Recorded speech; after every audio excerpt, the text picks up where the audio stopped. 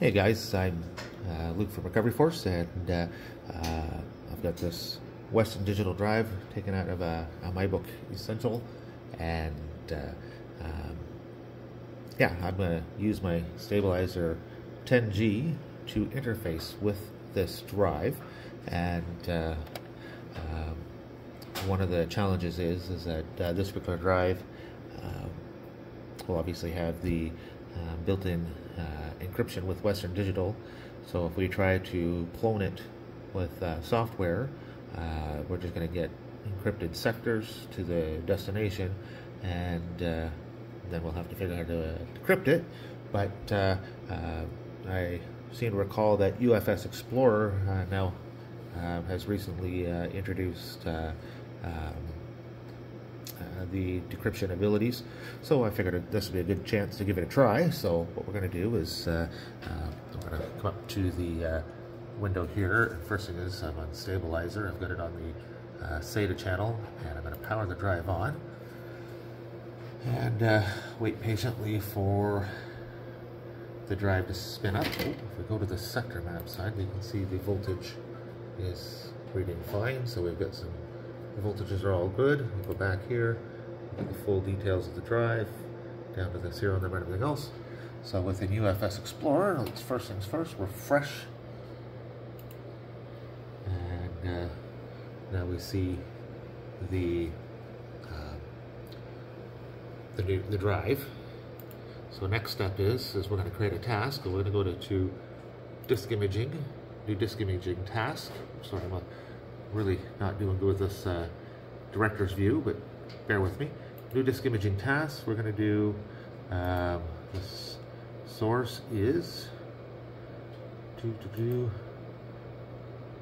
where is it here? There we are. There's our drive. We're going to do on-demand disk imaging, and click OK. And from there, we're going to choose clone to another drive. Choose the Seagate 3 terabyte drive. Target location 113. That's good. Create task. Create the task. Yes. Yes. So there we have. Now this is a new imaging task. So every sector we touch, we'll pull from the source and write to the clone at the same time. But first things first, what we want to do is up under the disk tools, I found this drive bridges security, and if I hit, oh, it does it automatically here. So if we see the removable for the image, either one I think should probably work fine, but this is the one we're working with, so we want to have that one selected and choose open. And let's see what happens. Oh, look at that. So now it went from storage partition to NTFS partition. So in theory, we can save disk image, save, oops, I should probably run in this window, perform, that's a specific use. Oh, no, we don't want to do that. We just want to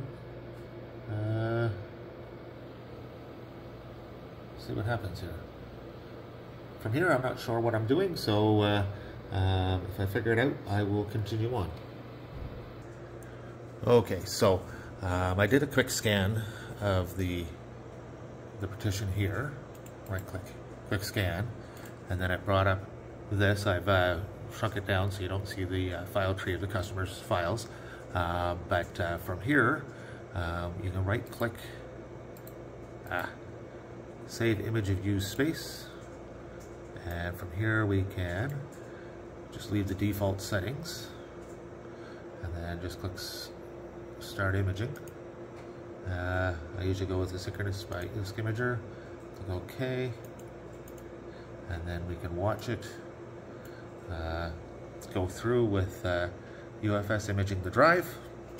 Seems to be going pretty smooth here. Something we could do is if we want to, you can pause the imaging, and I found that this has been relatively stable. You can change it from ATA to different connections, but you can also change the configuration. So if you want to go for a bigger block size for reading, okay, you can change your configurations for, you know, imaging passes. Click OK, and then if we just click continue. Now that's the configuration for this task here, the quick imaging. So if I wanted to change configuration of something else, I could go to normal and then go back and make changes as well. So there's basically, you go back and keep changing them. So cancel, but we'll leave it at the quick imaging because I think it's fine.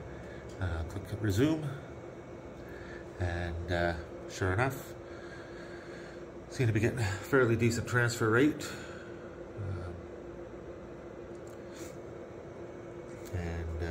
Yeah, so that is using UFS to both create an imaging task and to clone a Western Digital drive that is encrypted, doing the decryption access. This way we're only imaging the targeted data. Theoretically, you probably could have imaged the whole drive first, and then we could go back and just do the decryption and copy the files out without from the clone, but I figured this way we're just targeting. It's about 2 terabytes of data, so yeah, saving us having to image 3 terabytes, so it speeds up the recovery process. But that's that.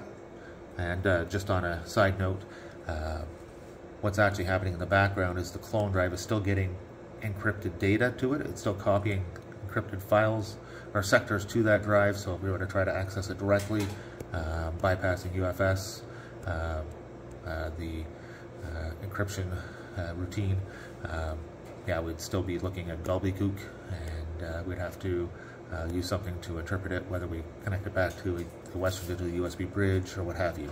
But anyway, hope this is helpful, and I think features like this makes UFS Explorer one of the top recovery tools to have, especially if you're using products like DeepSpar USB Stabilizer, 5G or 10G. Yes, I understand that our studio is being designed to work more integrated with it, but they both have their pros and cons, and in this case we're just showing off the UFS Explorer features and how smoothly it goes. Anyway, if you find this video useful, be sure to click like and share, and I understand that I really suck at doing this, so be nice in your criticisms, but if you have any feedback that would be helpful to me, I'd be happy to hear. Take care.